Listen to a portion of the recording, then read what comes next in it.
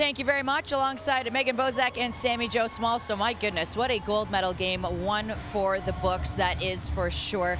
Coming into this game, we had been talking about Canada's top line and Marie-Philip Poulin being relatively quiet, but we knew the second she stepped on the ice for warm-up, her demeanor was different. And there was a sequence in that third period where it was like, okay, the two people that really love to take these games and put them on their shoulder was Poulin and Knight, and boy, oh boy, did they steal the show, Sammy. Well, and the bigger the moment, the more that they shine, and they were both incredible in tonight's game, and you just felt that they just wanted it so badly for their teams.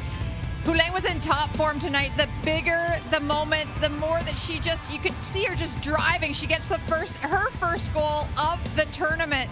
Unfortunately, moments later, she lays a big hit on Britta Curl and has to sit for two. And then she has to watch the Americans on the power play as Knight banks it in off the board. Such an unfortunate turn of events.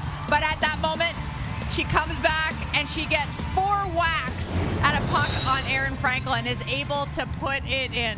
How do you let a player like Marie-Philip Poulin get not 1, not 2, not 3, but 4 whacks at a puck? I think people were mesmerized by how fast she was skating tonight. Like you said, Tessa, there was something different about her. She was on her game, and she's Captain Clutch for a reason. And she was getting lost in coverage the entire game, right? And it's a skill, and one that she has, no doubt. But the Americans not going away. There is a quick return of favors, I guess, and Caroline Harvey scoring that game-tying 5-5 goal to send it to overtime. Caroline Harvey is one of the fastest skaters in the game, if not the fastest. Her footwork, her hands, everything about her is skilled and poised. But Lacey Eden retrieves the puck off of a chance and throws it in front, and it gets through the seam.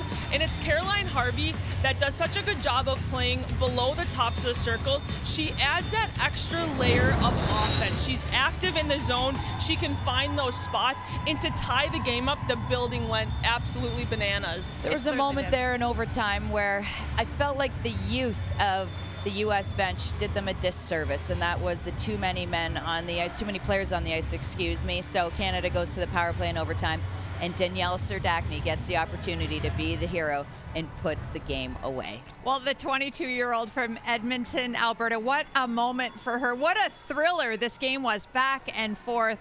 And she pots the winner for Canada. It really was her reach that allowed her to get in on this play, and she is net front presence. She's screening Frankel, and then she just reaches around as Megan Keller, the American defenseman, is hanging all over her, and you can see the elation, the moment. I mean, what a moment for a young player like that out on the ice in that big moment. That just shows the confidence Troy Ryan had in that player. It's crazy to think that was only Canada's second power play goal of the tournament, but hey, sometimes all you need is 2.